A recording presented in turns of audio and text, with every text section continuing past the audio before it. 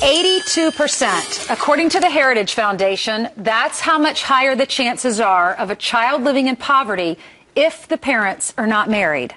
And marriage isn't just good for your finances, it's good for your health and for your happiness. Social science proves all that, and that's why we're celebrating an entire week dedicated to marriage. So here to kick it off this week is the Executive Director of the National Marriage Week USA, Sheila Weber. Nice to see you this morning, Sheila. Great to be here. Well, those are some good statistics. Well, National Marriage Week wants to celebrate marriage and help people find more success.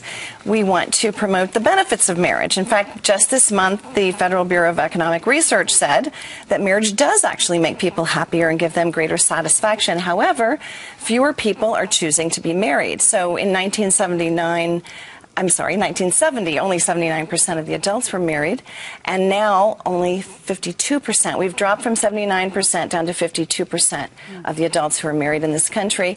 And we just want people to know that marriage is actually good for you. It gives you greater financial stability. How so? Married couples have far and above the accumulated assets that single people do, and it gives you greater health and long life. In fact, single men chop about 10 years off their lifespan, so it makes men live longer. And why is that? Because they're going out and boozing it up and doing crazy stuff?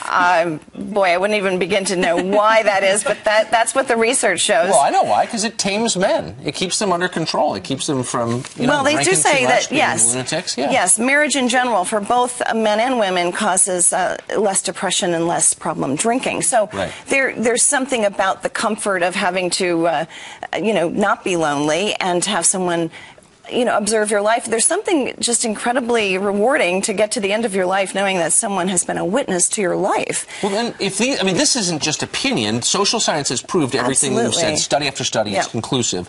Why wouldn't the President of the United States one time in 7 years say, maybe you should get married? Well, not one time. Why? Well, first of all, we're very understanding that people have regrets, and so we have single-parent households and divorce households, and we know they want to do better the next time around. Our hope is that they would send messages to their children that marriage is good for you. It's still an aspiration, and what we're advocating is marriage education and relationship education. So National Marriage Week USA has lots and lots of resources from every kind of group imaginable, and we've got classes and workshops.